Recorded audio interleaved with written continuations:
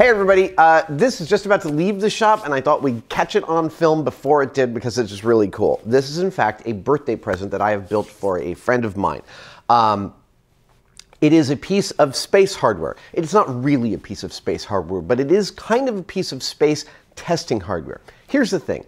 Astronauts, when they go into space, are wearing pressurized spacesuits. We all know that. But what does that mean to have a pressurized suit? That means that the suit is under a positive amount of pressure, usually 3.5 pounds per square inch. Not that much, but enough to make it quite difficult for astronauts to move around. And their mobility has always been a problem that NASA has attempted to solve in lots and lots of different ways with technology and bearings and constant volume joints, etc. What I have built is a testing facility for a space glove. That means this box replicates what it's like to wear a glove in space. But instead of pressurizing the glove, because I don't have a full pressure suit, I am negatively pressurizing the glove's atmosphere, i.e.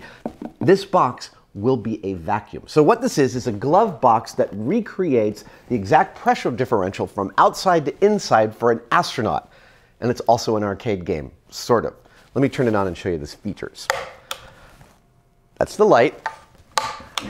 And that's the vacuum. Now, I pull it to, yeah, see, it's waking up.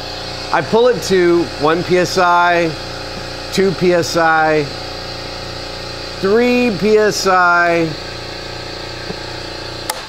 3.5 PSI. All right, so once it's filled to the correct pounds per square inch of pressure, now it's time to actually complete a task. And the task I've got in here is 3 nuts and 3 bolts. The wearer will have to put 3 nuts on 3 bolts that are here. When they do all 3, they win. The middle one is the hardest, although it was the easiest for me because I've been doing this all week. And then there's the bottom one.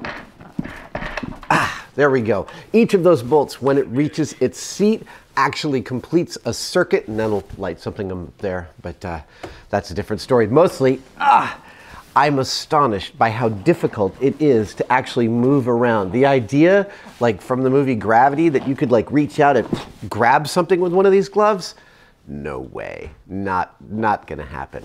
Actually, now I'll pull the glove out and talk a little bit about its construction. Let's see here. 1, 2, 3. I have not been gluing much of this so that I can actually work on it. And the glove is a bit of a cheat. This is not a genuine piece of NASA hardware. Its base is a cloth reinforced hazmat glove. I believe it's nitrile, and it's very thick.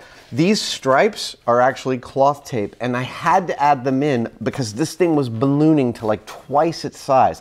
And if you've ever seen a spacesuit with its covering off, it has stuff just like this ribbing all the way down that helps the suit actually conform to the size of the astronaut and not blow up like a balloon. This front covering part I made, and underneath it I actually have, again, still you can see cloth tape covering over parts of the hand so that it doesn't balloon too far. Again, though, you still have to be able to fit your hand in it, so it's kind of it was a tricky thing to construct. These front fingers are actually blue kitchen gloves that I also taped on, but filled with padding so that they actually give you something to grip with.